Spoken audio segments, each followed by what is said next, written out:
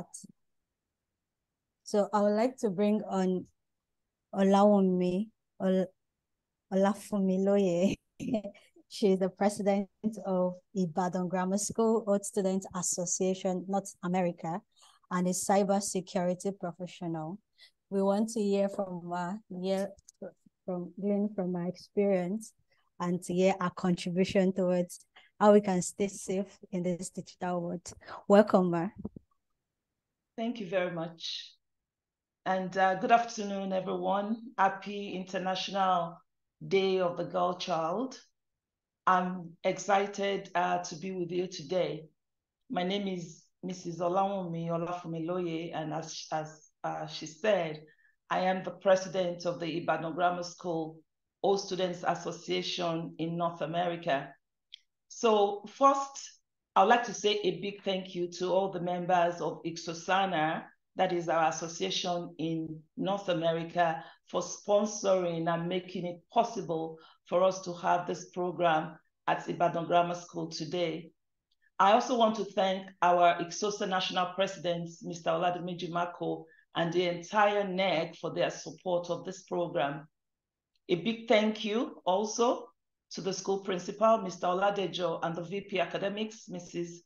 Babalola, and all the teachers and all students, especially our own STEM director at ICSOSANA, Dr. Deji Ojetola, who have helped to put this program together at the school today.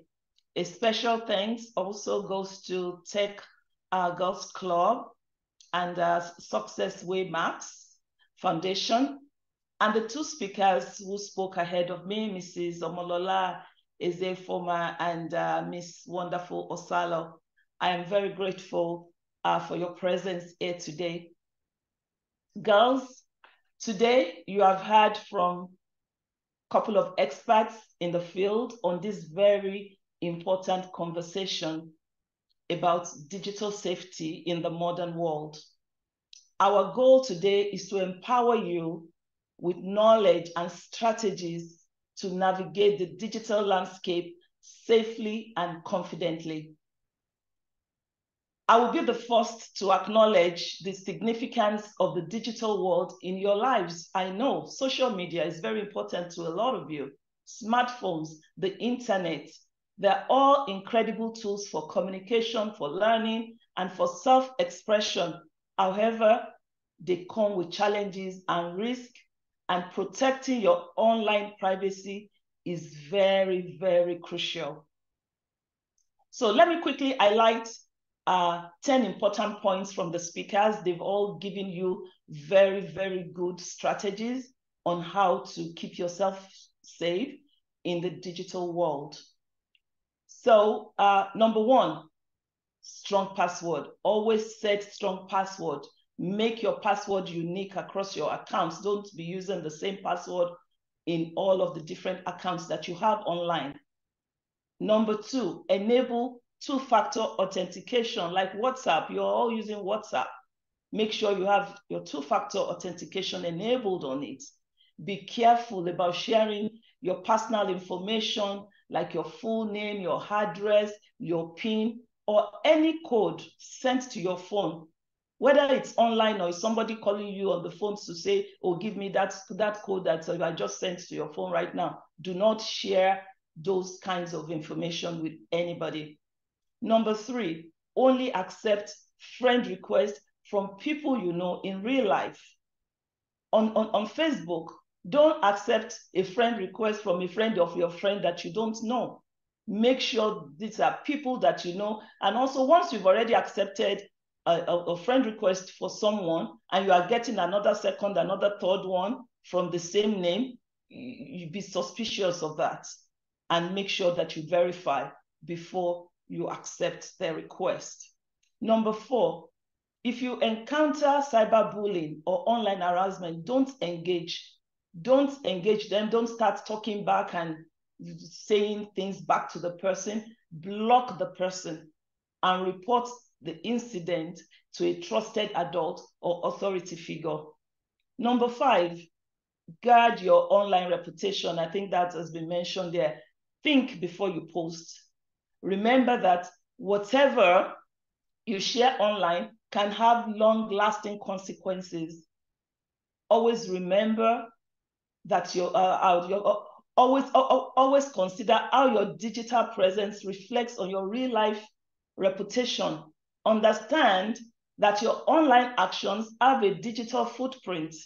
And guess what? Universities, which is your next step after leaving secondary school, and employers, they often check social media profiles. So ensure that your digital self represents your best self. Number 6, be cautious of online strangers, people you don't know, and they try to manipulate you for your personal information or for other inappropriate purposes. If someone makes you uncomfortable online, tell a trusted adult immediately. Number 7, avoid being scammed. Be very wary of suspicious emails or messages asking for your personal information, asking for money, asking for you to come and invest, asking you different questions. If you must respond, verify the sender's identity before responding. And guess what? If it sounds too good to be true, it's probably not true. Number 8, sexting. They've talked about this already. Never share explicit or nude photos or videos of yourself. Even with someone that you trust, do not do it. Once something is online, you can hardly take it back. It just spreads like wildfire, and it's not something that you can ever have control over. Number 9, remember to take breaks from screens. Don't be on your phone 24 hours a day. Overuse of digital devices can have negative effects on your mental state, and you might just go and do something that you are not supposed to do. And it also has negative effects on your physical health. Your eyes start to get weak when you're on the screen for so many hours in the day. And finally, number 10, seek help. If you encounter any concerning online situations or feel overwhelmed, don't hesitate to talk to a trusted adult, a teacher, or a counselor. You are not alone. There are resources available to help. Please ask for help. In the digital age, being informed and vigilant about online safety is very, very essential. By following the guidelines that the speakers have laid out today and staying aware of the digital landscape, you can navigate it confidently and safely. Remember, your online presence is an extension of your real self. So make it one that reflects your values and your aspirations. Stay safe, make the most of the incredible opportunities that the digital world offers. And as you are learning how to protect yourselves in this vast digital world, I cannot end this talk without talking to you about how to be a part of the solution and become a cybersecurity professional yourself. Like you have heard, I am a cybersecurity professional, and it is a very, very exciting career. Girls, it's time to break the mold and shatter the glass ceiling in the world of cybersecurity. In this digital age, cybersecurity is more important than ever. And it's not just a man's world. Don't let anybody tell you there's a boys' course, it's only boys that. No, it's not just a man's world.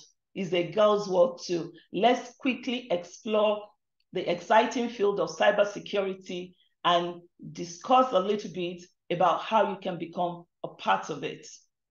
So first of all, cybersecurity is all about protecting digital systems, protecting networks and data from unauthorized access, from damage, and from theft. It's a field that is in high demand because the digital world continues to expand. After your secondary school, you can study computer science or cybersecurity in the university.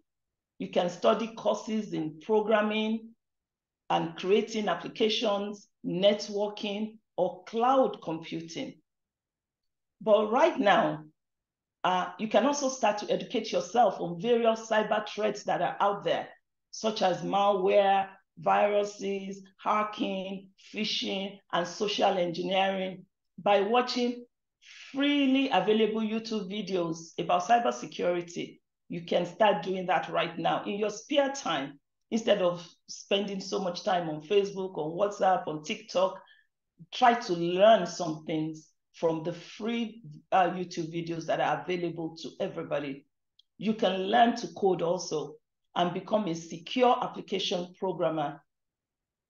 Another thing that I want also from you is that you should pay attention and show interest in STEM programs that maybe your alumni or your school, they are offering to you, such as STEM bootcamps, Scratch, robotics. They're being offered. Show interest in these kinds of programs if you are interested in becoming a cybersecurity professional.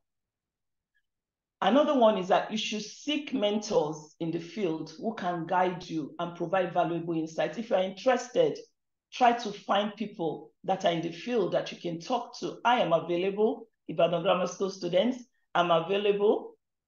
You can reach me. And if you ask the school, they will give you my contact information.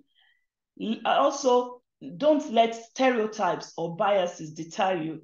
Don't let anybody tell, oh, girls don't do that. Oh, a girl should be this, a girl should be something else.